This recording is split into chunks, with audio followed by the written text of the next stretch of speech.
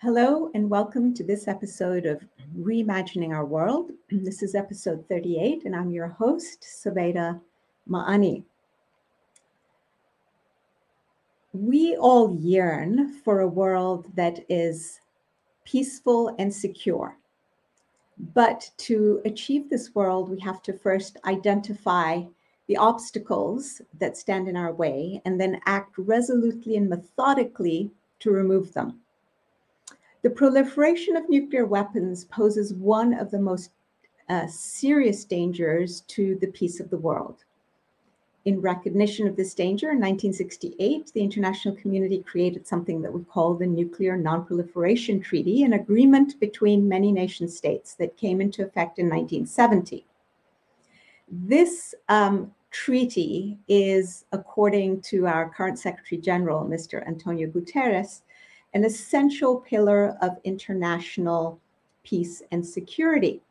So, what is the NPT, the Nuclear Non-Proliferation Treaty? It's essentially a contract between a whole bunch of states or nations. And it had three main goals: to promote cooperation between them for the peaceful uses of nuclear energy, while also preventing the spread of nuclear weapons and weapons technology. And a key element was to ensure eventual complete nuclear disarmament. Essentially, this is the story that once the atom bomb came into existence and information about creating it and nuclear technology started to become more readily available, nations recognized that this posed a huge danger and it was likely to lead to a cascade of proliferation. And so they decided to come up with some kind of mechanism to arrest this proliferation. The problem was that some nations who had nuclear weapons, 5 in particular, didn't want to give them up. And others who didn't have them said, wait a minute, it's not fair that you should have access to nuclear technology and be able to economically develop. We at least want to have access to nuclear technology for peaceful purposes, to create energy, for instance, so that our people can continue to develop. So eventually these two groups struck a deal. The deal was the NPT, the Non-Proliferation Treaty, in which the nuclear weapon states got to keep their weapons while promising that they would work assiduously and in good faith to disarm and to eliminate nuclear weapons. Meanwhile, the non-nuclear weapon states promised not to try to acquire nuclear weapons in return for having access to nuclear technology for peaceful purposes, for civilian purposes. So the key principle that they tried, I don't know if they thought about this consciously, but that I believe underpins the system, is the principle of fairness. Like, we'll do a deal and each side has to fulfill the conditions.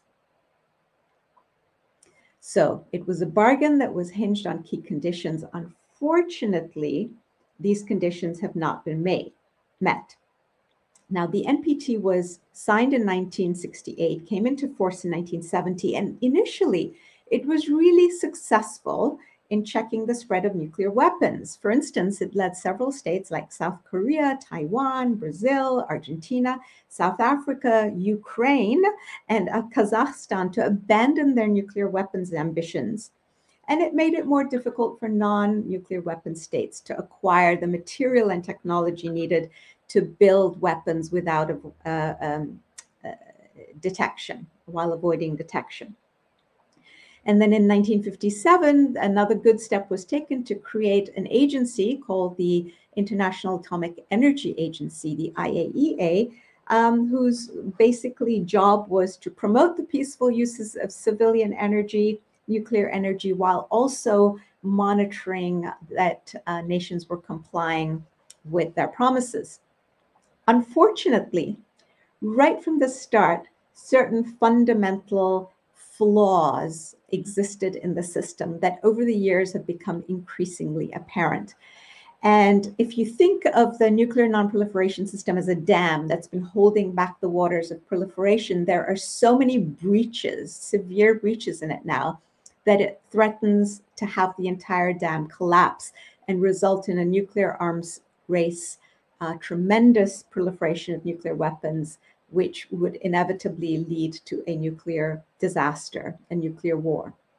So let's look at some of the key flaws, because it's important that we educate ourselves. And I'm going to make this really simple and easy. This is not hard stuff. So the first flaw is that the NPT is not binding on all the members of the international community, believe it or not. States are free to sign on to it or not. So think of it as a contract, just like you can sign on to a contract or not with another party or several other parties, so too states can choose. Now, in a world where the dangers of nuclear proliferation are so great, and the dangers posed by these weapons of mass destruction are so severe, and the peace and security of the entire planet and our existence hinges on keeping us safe from these weapons, and in a world that is so interconnected and interdependent as ours is, and has become essentially a single organism, where the action of the one affects the whole, this is crazy. Participation ought to be mandatory for all nations on the grounds of international security. So international security. Nations talk a lot about national security, but international security should be our primary concern. And once we have that, then the national security will also be guaranteed.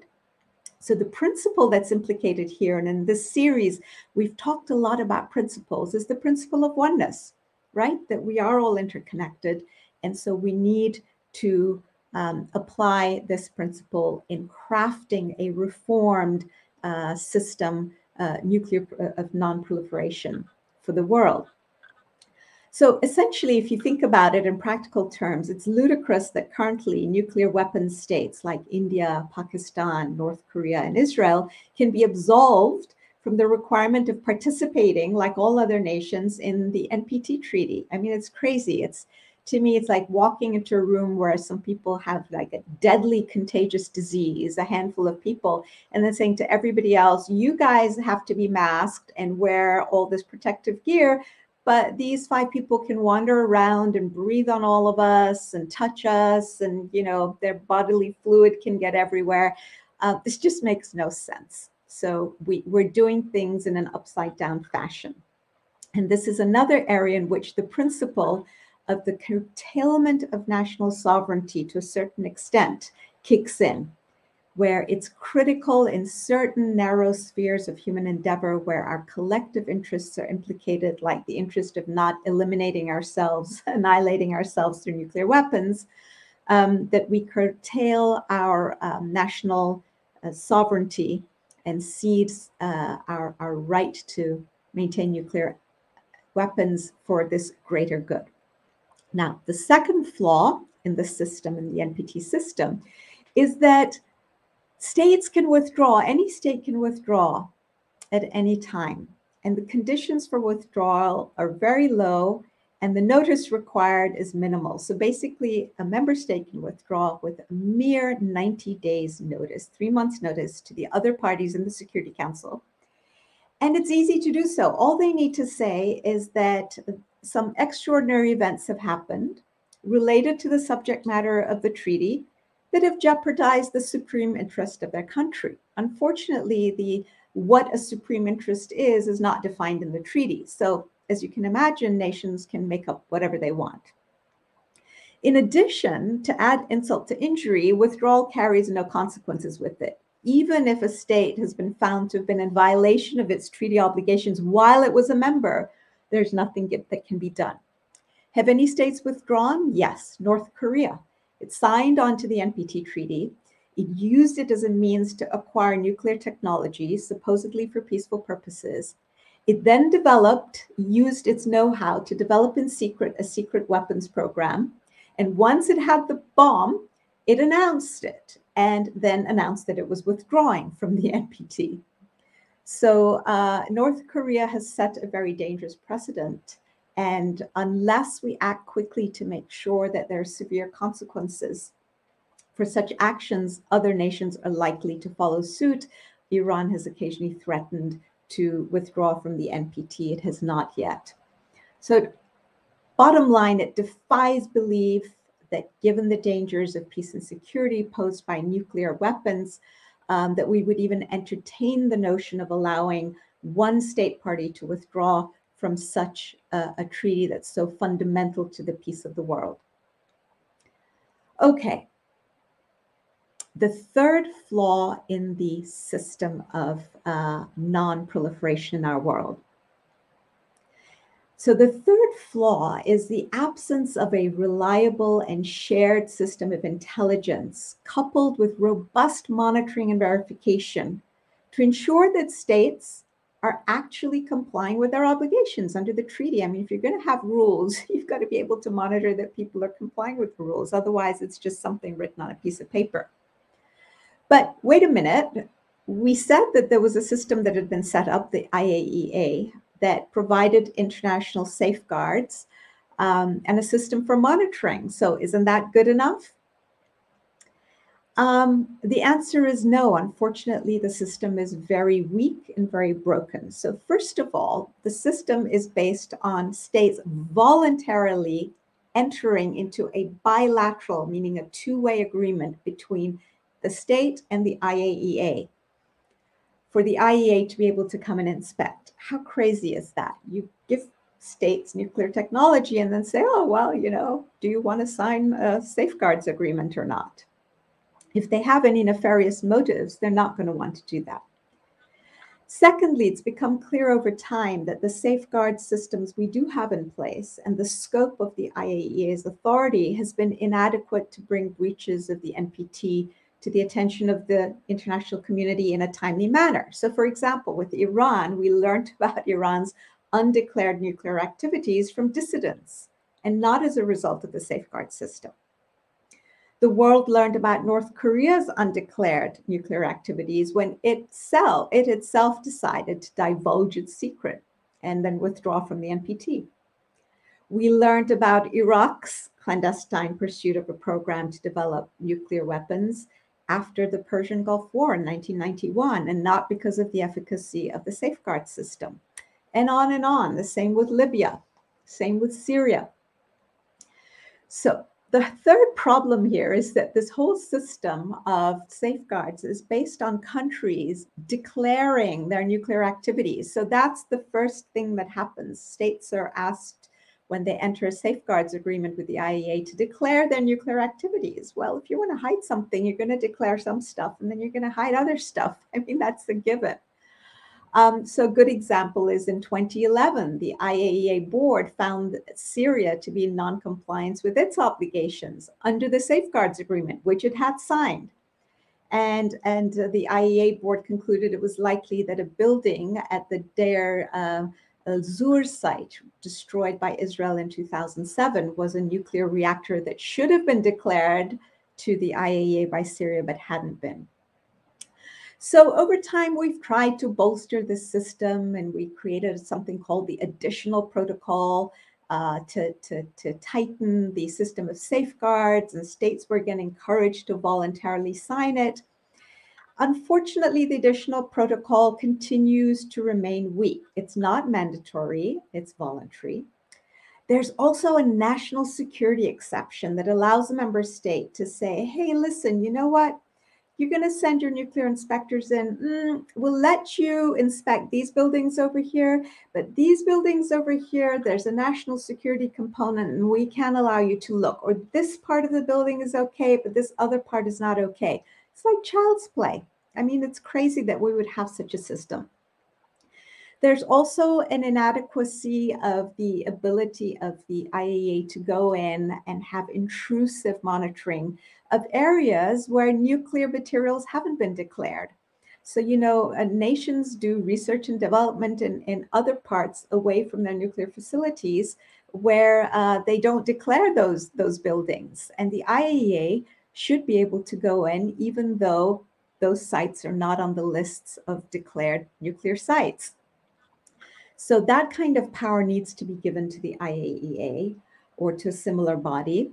And they also need to be able to conduct far more no-notice inspections. So Until the additional protocol, you had to give a lot of notice to the country saying, hey, we're going to send an inspector. So guess what they do? They would play cat and mouse games. We saw this with Iraq. Remember the video footage as the inspectors are arriving through the front door of the building, out the back door, all these trucks and things being hauled out, files and so on, and material that's driving off in the distance.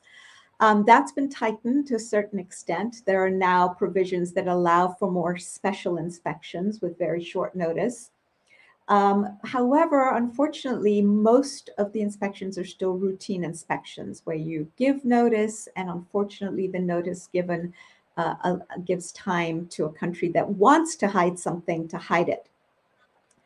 There's an argument that, oh, the IAEA is very robust because now they use remote cameras, and so they can monitor stuff that's going on even if they don't have inspectors on the ground. Well, guess what? Countries that want to hide stuff turn the cameras off. In fact, in the summer of last year, in 2022, Iran announced that it was turning the cameras off and did turn it off until the nuclear deal, the JCPOA, was restored. So again, this is all child's play. We need to have a really robust system of verifications and monitoring. The fourth flaw is the absence of effective penalties to deter member states from flouting the NPT rules and to bring them to heel if they do, and to impose penalties on them if they do. So what do we do when a nation like Iran turns off its cameras or fails to provide adequate reasons about why highly enriched uranium was found somewhere where it shouldn't have been found?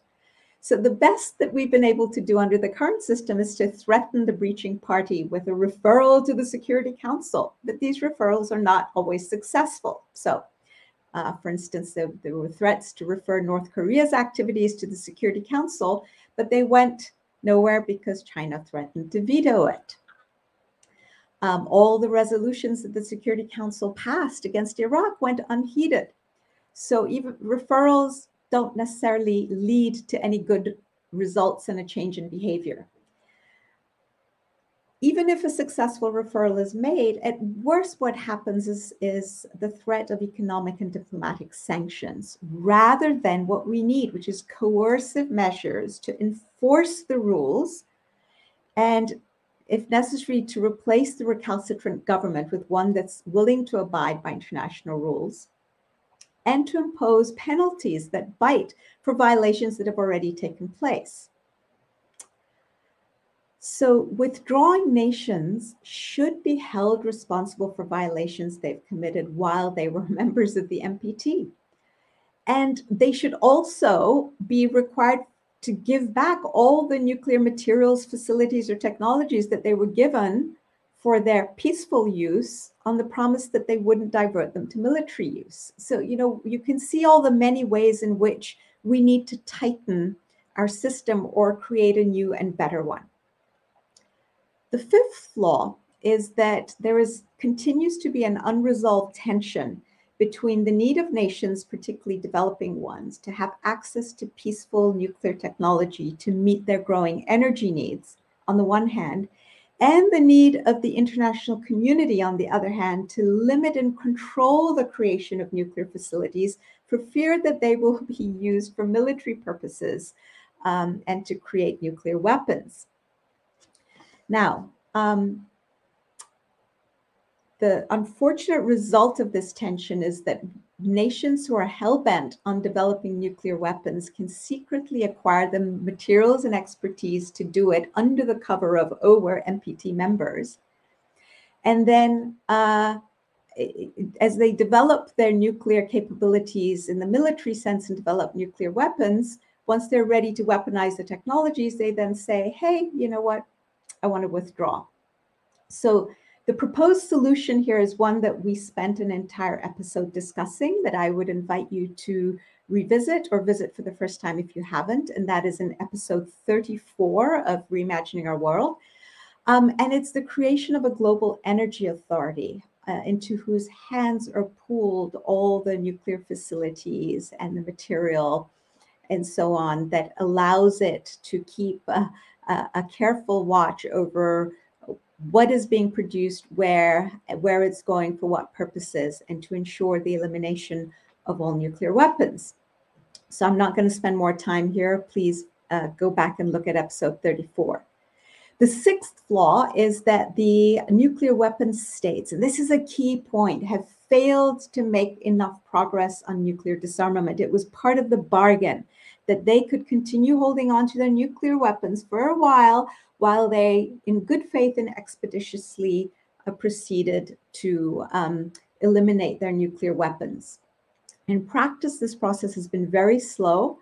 The nuclear weapon states have grudgingly fulfilled their disarmament obligations and reduced their stockpiles. Most of these have come about as a result of bilateral agreements between two nations, especially the US and the former USSR and now the Russian Federation.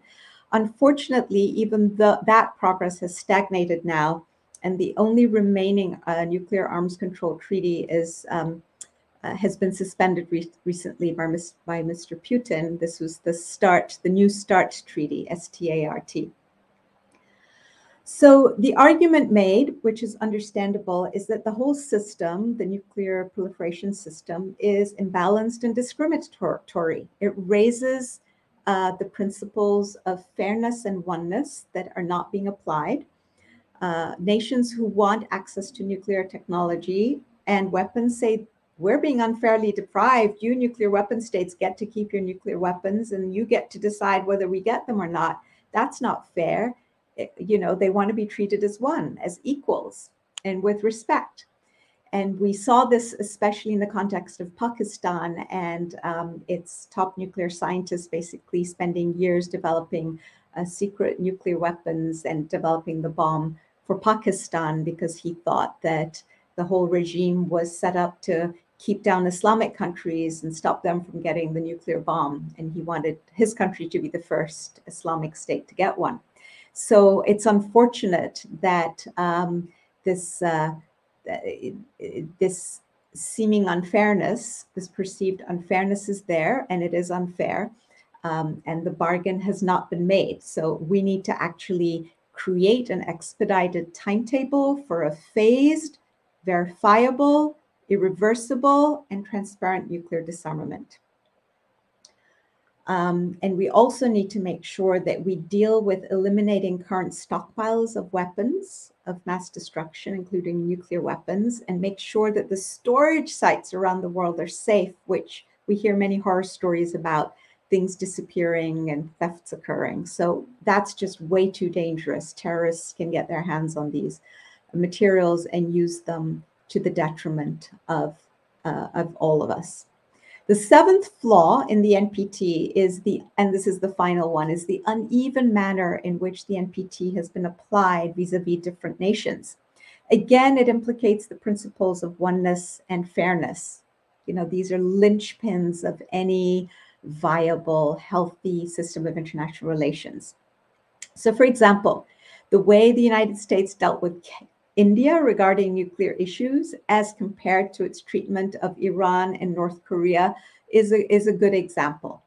Unlike Iran and North Korea, India never signed the NPT, went ahead and developed nuclear weapons on its own, tested them in 1976 and then again in 1998. And even though it kind of snubbed the NPT system for decades, in 2006, the US agreed to provide India with civilian nuclear technology in exchange for India opening only 14 of its 22 facilities to a form of international inspection. So the explanation was, India needs energy, depending that energy needs to include nuclear power. But that's what Iran and North Korea claim they want as well. So on what basis is the international community differentiating between India's needs for energy and Iran and North Korea's needs? So, these are questions that we should all be thinking about and recognizing that if we have rules, they need to be applied even-handedly to all nations.